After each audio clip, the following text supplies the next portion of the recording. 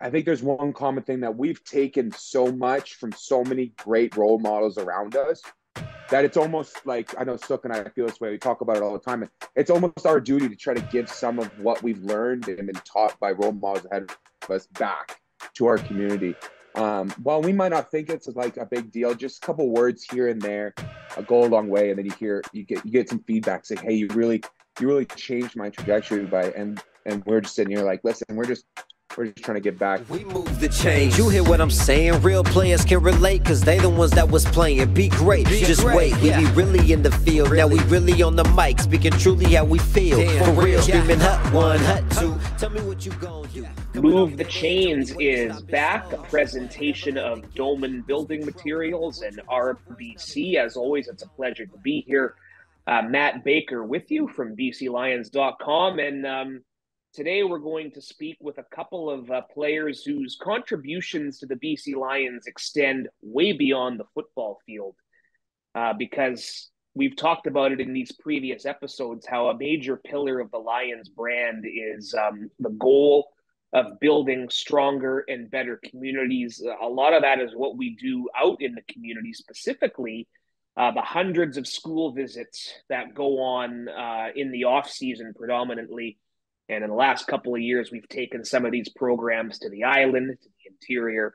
And two of those individuals who we're very proud to have as great BC Lions ambassadors to these programs, two offensive linemen. What is it about the offensive linemen always giving back in the community? But we love it. Sukh Chungh and Andrew Peirson. Gentlemen, thanks for being here today.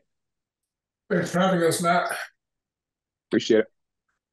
Yes, my pleasure. And we'll hit on a couple of key topics here over the next 15, 20 minutes. But Sukh, your name came up in the last episode we recorded with Rob Ray from the Surrey School District. And, don't have to tell you, the demographics of Surrey have become a lot more diverse over the years, specifically with the Indo-Canadian South Asian community, which you are proudly a part of. And he mentioned you as a role model to those kids. What goes through your mind when you hear people say that? Yeah, I just want to say thanks, Rob, for those kind words. And I just try to do my best I can with the platform I'm provided with. Like you said, the BC Lions do a great job of getting into the community, going to over 100 plus schools. Andrew and I both, we've been busy flying to the islands. Ferrying to the islands, flying to Surrey, BC, Cranbrook, things of that nature. And, growing up, I do understand that, we have a predominantly South Asian community in Surrey where football, isn't the number one sport we watch or anything like that. But it is nice to know that, that teachers and people, other community leaders are, view me as a role model for the kids. I just try to do my best I can with the platform I'm provided with. And it does mean a lot to me to give back to any community, whether that's the South Asian community or whether that's my local community here in Port Coquitlam. And, this year's been really cool. Like I mentioned before, we got to fly around some places I've never even been in BC and give back. And it's pretty cool to see the kids that, in Cranbrook, they probably haven't been to a lot of BC Lions games, but they still know who we are. And they're just as excited to see us as we are to see them. So in the past, we've had Jazz Dillon here. Cody Husband has a South Asian background on his mother's side. Do you hear from a lot more of these young kids that you've interacted with saying that they want to pursue this as a career as well? How much has that grown in recent years in your mind? I think growing up, it's, harder to convince, your immigrant parents to get into football. My parents just wanted me to play sports, and I'm very, very thankful for them to just allow me to play any sport I could, And maybe, it's not as available in our community, but I do see more kids trying out football, whether they like it or not. I see a lot more basketball players, a lot of good basketball athletes coming out of that community. And whether it's football or any sport, I just hope that, the Lions can encourage anyone to take up sport and, try it out, try something new out, and maybe you'll like it, whether that's football, basketball, or anything. And I'm just a big believer in team sport. And, football has done a lot for me in my career and made me some of my best friends. And sports are a great community to be a part of. And like Andrew and I have this platform, being in this community, giving back is pretty cool. Yeah, Andrew, we'll turn it over to you for a minute here now. For those that may not be as familiar, you're entering your fifth season with the club. Yeah, yeah, going in sixth season, fifth sixth season. year. Yeah, I know. You lose track after a couple. Yeah, but unfortunately, we lost a season. But we won't go down that road. It should be we'll call it your sixth year with the organization. Sure. Don't use that season word, but you've established yourself as one of the better community guys on this team. We always seem to have one. A lot of guys that came before you were good with these programs that Sukh and yourself know very well. But what made you want to contribute in the schools and sending these positive messages to young kids in today's world? You know, I think one of the biggest things is that if you ask around our locker room, I think there's one common thing that we've taken so much from so many great role models around us that it's almost like, I know Sukh and I feel this way, we talk about it all the time, and it's almost our duty to try to give some of what we've learned and been taught by role models ahead of us back to our community. While we might not think it's like a big deal, just a couple words here and there go a long way, and then you get some feedback saying, hey, you really changed my trajectory and we're just sitting here like, listen, we're just trying to give back. I do remember growing up in Kingston, you know, there's a couple of great BC alumni that come from my high school, even Holy Cross, Brent Johnson, Tim Kronk. And so you hear about some of these guys and what they do when they come back. And I remember Rob Begg, who played at Frontenac, another high school in Kingston, coming back and just talking to us. And I was like, that's so cool. Like how he just comes back and everyone's listening. And I wanted to use my platform for as long as I was playing. I didn't know how long. When I started doing the community stuff, I didn't know how long this would last for. I'm extremely grateful that it's lasted as long as it has, and hopefully in the future.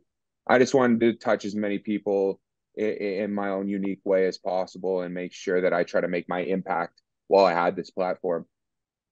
Allow you both to talk about the specific programs that you're a part of and what you like most about them. Again, we encourage listeners to go back. Our previous episode, we spoke with Rob Ray, as well as Jamie Terrace, who spearheaded a lot of these programs over the years. But Andrew, we'll start with you. Tell us more about the programs you're a part of and what you love most about them. So yeah, I don't know if there's really a program I'm not a part of, but I'll tell you about the ones that I'm most passionate about.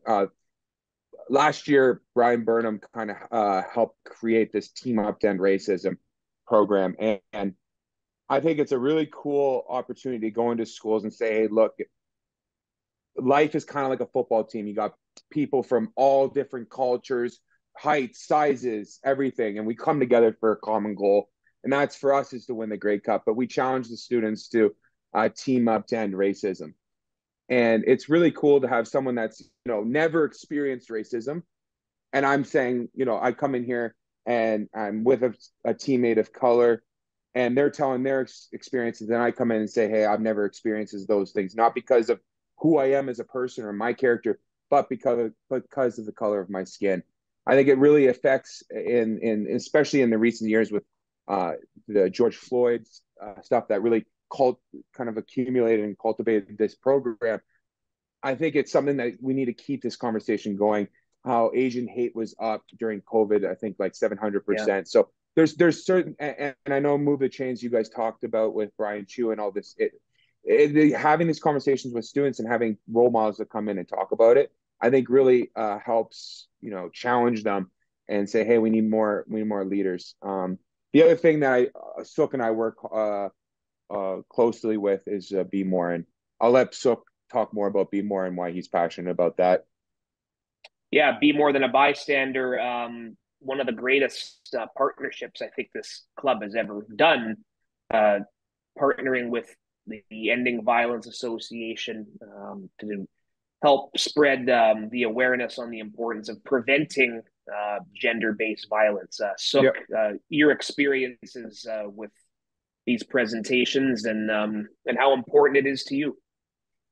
Yeah, so that's a big program I'm a part of, and actually just the only program I'm part of this off season. And I take a lot of passion towards that program. And I remember, the Lions coming up to my high school talking, and it just meant a lot for us to see pro level athletes coming to high schools and, spreading a good message. And when I got the opportunity in 2019 to be a part of this, I stepped up. Public speaking was something I wasn't really good at or even a little bit scared of. And, I've gotten to get better at that skill and still talk about something I'm very passionate about. And our main message is, we got to create these communities we want. So Andrew and I, we go to these schools and we really talk about, holding each other accountable and being leaders in our community.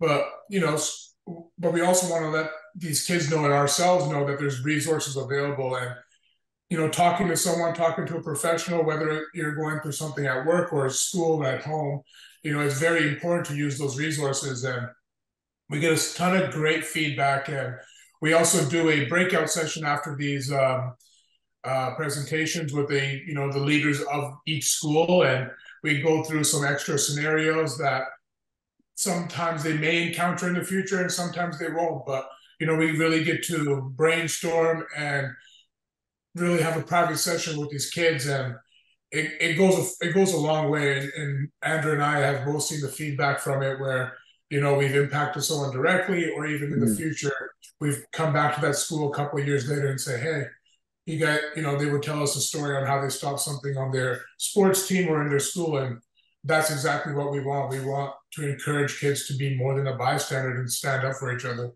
Yeah, so that's such a good point. Like it's always like you always feel a certain type of way when you have like a teacher or someone come up and say, thank you so much for doing this. Like that always just makes it so worth it.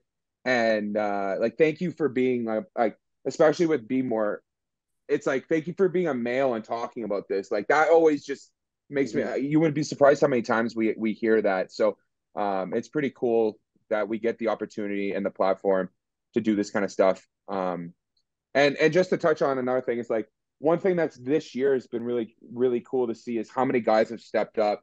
Like normally there's probably about like, 6, I don't know, 8 maybe. But this year there's been a lot of guys that stepped up and really, really challenged themselves to do public speaking. Like, so, a lot of us, that's not our strength. We're out there playing football. We're not public speakers. So it takes work, it takes practice, and it's not easy stepping in front of 500, 600.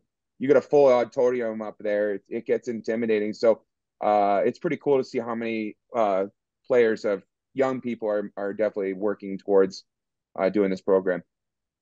I was surprised, Sukh, to hear that public speaking wasn't your strength, because I know this firsthand. Trash talking on the field, you're one of the best there is.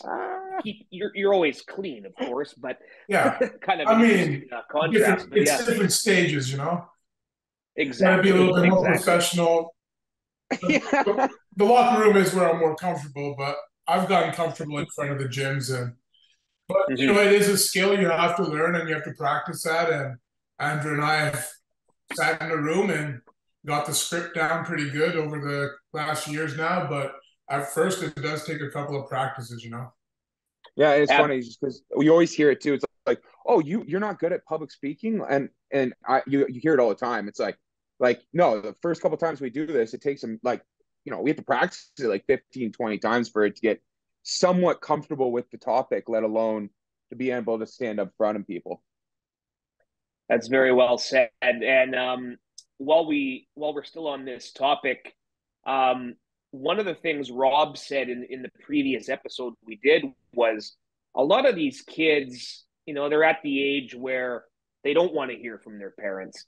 They don't, they hear from their parents too much. And where you guys come in, any professional athlete who goes to talk, is you are viewed as a role model, and people might say, okay, this is someone other than my parents saying this. It must be important. How much do you guys think of that when you're sending these messages out in the public? For me, I could definitely relate to that. I think, my parents were on my case all the time when I was in high school about, stay in my books, academics, all the stuff that, your parents tell you to do. But when you hear from a professional athlete who's, going into the role or doing something that you want to achieve, or, just hearing it from a professional athlete, I think it it means a little bit more. And then you realize, hey, my parents are telling me the right things, and your teachers are trying to guide you the right places. It gets repetitive, of course, but I mean, Andrew and I will take that opportunity any day if that's what we have to do to come in, use our platform and spread the same message, but it comes from us. That's cool with us,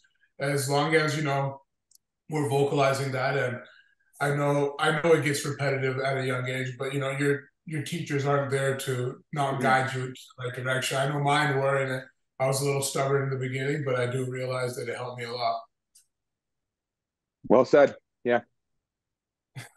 Well, yeah, guys, this has been fascinating to get to learn more about why this is so important to you. And I think we're going to have you back on to maybe dive a little bit deeper into a couple of those that we hit on, and to talk about how, maybe you interact with your teammates in the locker room on a couple of these issues. So we appreciate you stopping by.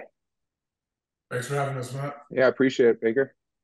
Move the Chains presentation of Doman Building Materials and RBC, and we will aim to get Sukh and Andrew Peirson on for a little sequel in a short time. What up, RP? Let's turn it up one time. You did. We move the change. You hear what I'm saying? Real players can relate, cause they the ones that was playing. Be great. Just wait. We be really in the field. Now we really on the mic, speaking truly how we feel. For real, screaming hut one, hut two. Tell me what you gon' do. Coming off that edge, only way to stop is hold you. Never let the gatekeepers control you. Once you lose your voice, now they definitely know they own you. But not I. Rob Phillips coming so fly. Pick 6 on the way. When that ball's in the sky, they say time is money, and I wonder why. Now I know that's a goddamn lie. Let's go. Come and get game from the chains. Everybody love it when you move the chains. Haters hate to see me really do my thing. Move the chains, move the chains. Let's go.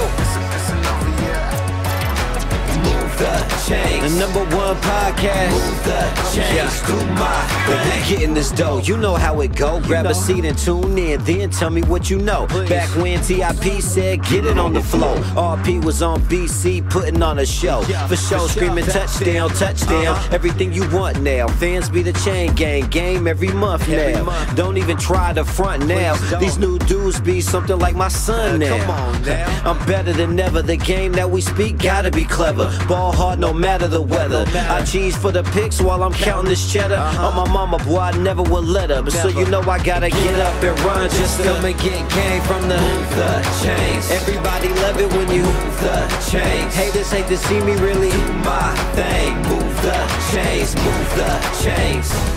Let's go. Move the chains. The #1 podcast. Move the chains, do my thing. Come and get game from the chains. Everybody love it when you move the chains. Haters hate to see me really do my thing. Move the chains, move the chains. Let's go. Move the chains. The #1 podcast. Move the chains, do my thing.